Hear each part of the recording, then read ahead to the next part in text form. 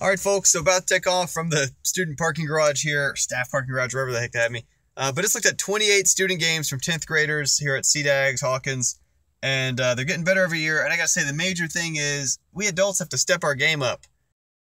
So, I mean, look at the content, the story of these games that students are making. Obviously, they're earlier in their skill sets, so they're a bit rougher in the implementation.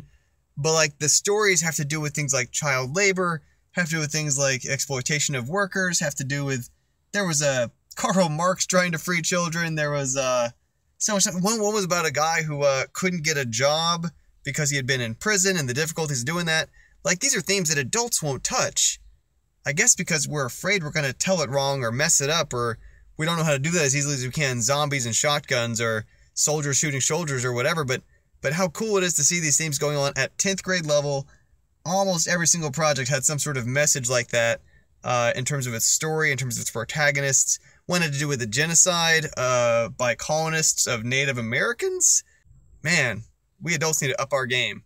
These kids are better than us when it comes to trying to deal with this difficult subject matter. And so, you know, left today, not surprised totally, but inspired by young people in terms of stuff that they're willing to try to do, learning how to do, getting better at, getting started at doing. They're already going a different direction and fast than so many people even from my generation are doing. So let's learn from it. Let's keep doing cool stuff. Let's see if we can push ourselves to do more, tell more, share more, talk about more history, talk about more real things in our games, because 10th graders are doing it, and they're doing a pretty good job and getting better. By the way, as a reminder, these visits to high schools and stuff, which tomorrow I'm actually visiting the advisory board for the same school for a curriculum meeting, and then Friday visiting up another school up in Chatsworth. These are made possible in large part through the supporters on Patreon.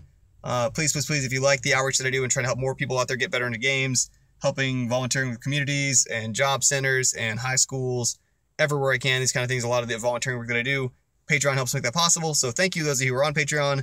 For those of you who aren't, if you like to help support my mission doing this stuff, as you'll see on, there's also options that'll help me also let other people into our game development club, worldwide online practice and support community and training community at no cost to them through sort of subsidizing sort of a micro scholarship of sorts. But that's on patreon.com/gamketo.